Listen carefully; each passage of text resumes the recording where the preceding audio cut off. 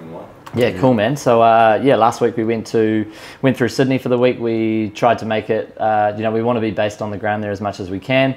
Went and caught up with a landscaper and a couple of the Sydney chippy chicks. Was really good to talk to them, see how they've sort of started their businesses, how they've been doing things. But yeah, it was good. And then overall, we sent quite a lot of jobs out. But the reason why we want to be doing the podcast and catching up with people is obviously more awareness, and the people that we are talking and interviewing, it's really good because obviously we can promote our services to them as well. So Joe gave us a job, is that right? Yeah, Joe gave us an extension job in the Northern Beaches up around Manly. So and that was their personal job? Hey? That was a personal one, yeah, correct. But they have an in-house QS, so I think they were using an in-house QS to do all their jobs for clients. But they were saying that our breakdown was quite a bit different to theirs. A lot more detail, a lot more split out. Which she liked. She sort of said, that was next level for their personal, for their personal project. Be a good one. Yeah. So obviously you deal with the majority of the clients and the builders and that. What is the kind of feedback that we get for how we do our breakouts and stuff? Definitely high detail. Like it's that split out. The labour, material, subtrade. It's just line by line detail. That can be used practically, I think, Yeah, nice. And you obviously see the sheets of what the QSs send back to it, like when we first onboard a QS. Yeah. Give us your thoughts. It looks quite messy, yeah. So like when we send our example report to the QSs, because in my experience, the people that we've onboarded, I'll get an example of their report and it's like 15 rows across, and I'm like, we need to dumb it down, builder friendly, like remove all the university bullshit, and like we're pricing for the builder. So I think my view on it is like some of those reports are designed to give a quote to a customer. They're not designed for a builder to be able to actually go through and use, if that makes sense. Like if everything's all lumped together, and they've got a total figure, that's cool. They know what that figure is, but they don't necessarily know what that's made up of. So from a practical standpoint, I think ours gives the builder that next level of detail. Yeah, for sure. The thing that I've noticed is when we break it out into our format, it's very easy to check what zone is what. For example, if you're doing a full renovation and you're extending 20 squares, you're redoing the kitchen, redoing a bathroom. I've seen other university QSs lump all the labour together, and then it's very hard to break out because if the owner doesn't have 250,000, they've only got 150. How can you separate what each project costs? So I think our difference is always we've got zoned the jobs. So zone 1 is a total 85k, zone 2 is the bathroom 55k, and the extension. So and the beauty of that is you can then condense that later on if you want to simplify it for the client. For sure. That can be condensed, but at least with that split out, what you're working with, where exactly those costs lie. So. Have you had any clients ask sort of like us to do dress up reports, or are they just wanting the standard Excel? What do they want? No, some of the clients will want a customer ready, something with I guess a PDF presentable format, logos, that sort of stuff. We've been doing a few of those. Put their logos on it, put the details of their client. Obviously prepared for RapidQS, but it's obviously got the builder's details, so it's something that they can then pass on. Nice and professional, not just a spreadsheet. Nice. What would you say, how good was our volume of this month, say, compared to the last 6 months, and where were like the majority of these leads coming from? Talk about repeat business, etc. Yeah, so February was over double our biggest month prior, which is crazy. How many jobs did we get out? We would have done somewhere in the vicinity of 45 odd, I think, in February. So good volume there. Obviously, people getting stuck into new projects at the start of the year.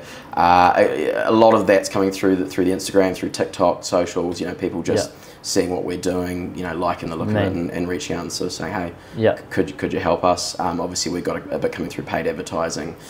Through socials as well, so good mix of those in terms of where they're coming from. It's sort of probably 60% New South Wales, and then within that it's probably 30% Sydney, and then a little bit wider around the wider New South Wales and the rural areas as well. Nice. Are you getting any feedback or questions back from builders saying, you guys actually respond to us, or your pricing's pretty good, or your detail's better than?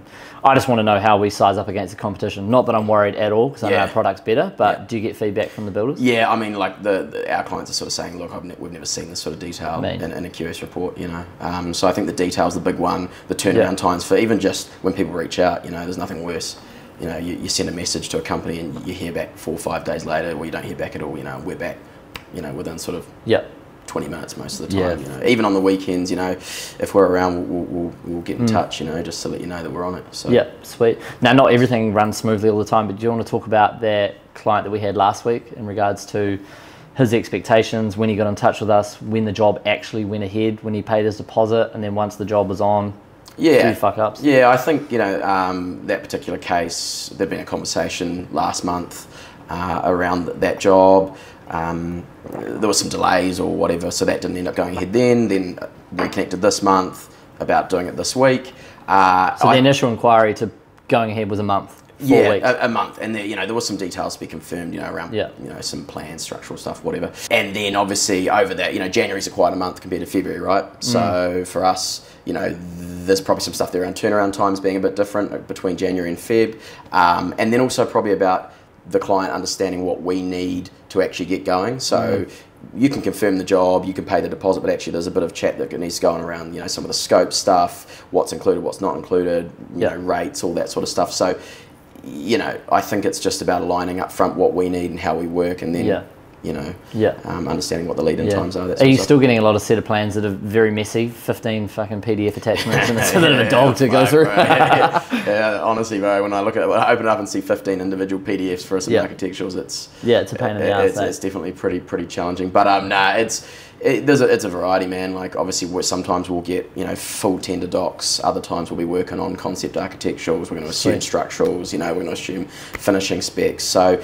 it's a variety. We can basically work off anything, as from the back of a napkin, really, through to full stamp tender docs. So I think the beauty was we always try and have ex-builders or ex-building business owners doing our QSing, so we can make a lot of assumptions. Even 100%. If we don't have engineering drawings, we can assume X size of structural steel or X slab in the X steel in the slab. Our guys know what goes into those projects. They have that experience from doing it themselves. Out of all the jobs we did last month, did you have any come through that were conceptual plans, but we could still do or assume a full takeoff?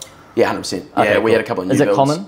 I would say it's certainly common in the early stages, obviously, of the project when, our clients, the builders, are just doing essentially a budget feasibility test for their clients, so they'll have the concepts done, and they want to know where the cost sits, what the total cost is. So cool. We'll build that out, from those. That's a bit of chat back and forth with the client around what they think is going to be in it as well, in terms of things like finishings and materials and all that. So there is a bit of back and forth there, but we do it quite a bit. Yeah, sweet. I know another question we get asked quite a bit is how do you keep up to date with rates? Are you guys familiar with the Melbourne rates, Sydney rates? How do we split who we've got doing what where? Yeah, I mean that just comes down to the local knowledge, right? So obviously we've got we've got a couple of guys in Brisbane, we've got a couple of guys in Sydney, and a couple in Melbourne as well. So we've got that local knowledge. I think once we go outside of the main centres, there's always cost research done, so like I know that our guys when they go to price a job in a rural centre somewhere, they're going out and spending a couple of hours actually ringing around, checking what prices are, doing the cost research, travel times, accommodation, all of that sort of stuff, because you got to factor that when it's not just the same as in the cities. So that's been a big bonus for us, being able to actually go outside of the main centres, do that cost research, give accurate costings in rural areas. Yeah, sweet, man. What do you think the projections are for the next couple of months? What's kind of the targets? How many jobs do we want to be hitting a month, roughly? Yeah, I think the next couple of months we want to be hitting at least 50 to 75 jobs a month. I think really, which is realistic. We're getting good feedback through the socials. Nice. A lot of engagement. A lot of direct messaging. Guys have reached out to us and say, hey, we might have lost this job. We've already done the pricing, but would you mind just running your eyes over it? And we've done that for a few builders actually. Just sanity checking. Yeah. Do you know roughly what the smallest revenue project we priced in the last 2 months and the biggest revenue? Yeah, I mean, we would have done a carport, just an open structure carport. And I think that was 25k. Yeah, it's like that. I think I did that retaining wall and we've done a few 40k or something. Yeah, we've done a few retaining walls, those sorts of things. So nice. Bathrooms, all of that stuff's nice because we can pump it out within a day. Nice. So and then through to the biggest, we've done a couple of fairly sizable architectural new builds, knockdown architectural new builds, which would be sitting up 3.5 million, somewhere in that vicinity. So right the spectrum. That sort of high revenue based new build is not necessarily the most complex sort of a project though. When you look at some of the big renos that we've been doing, the value of them might only be 1.5 million, but they're pretty fiddly, the intricacies that go into those in some respects are actually more challenging than a $3.5 million new build. No, sweet, man. And last question, for a small busy builder, what's the perks of using RapidQS, man? focus on what you should be doing, which is on the tools or running your business. You don't want to come home at the end of the day and have to jump into a spreadsheet. We can do it for less cost than what your hourly rate's going to be. Sure. So it's actually cost effective for you to be doing other stuff. It protects you, protects your client, saves the admin. So get it done by the experts and save yourself the time and coin. Cool. So if you're a busy builder, reach out to us at RapidQS. We have the quickest reply times. If you send a proposal or plans in the morning, we aim to get it back sort of within 2 to 3 working hours. So reach out. Look forward to doing some work with you. Absolutely. Done Cheers, deal. guys.